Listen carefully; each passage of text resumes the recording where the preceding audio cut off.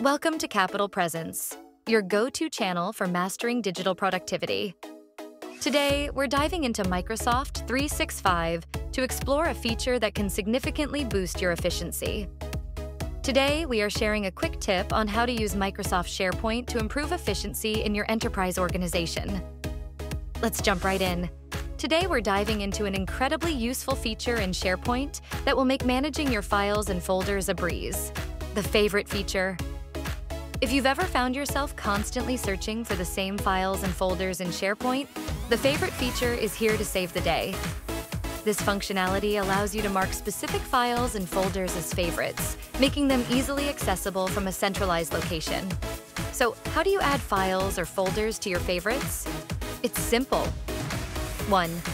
Open your SharePoint site and navigate to the document library. 2. Locate the file or folder you want to favorite. 3. Click on the three-dot menu next to the file or folder. 4. Select Add to Favorites. And that's it. Now, your favorite files will be just a click away. Once you've marked your files as favorites, accessing them is just as easy. Simply click on the Favorites tab in the left navigation panel of SharePoint, and you'll see all your saved files and folders in one convenient location. Why should you use the favorite feature? Here are a few benefits. 1. Quick access to critical project files. 2.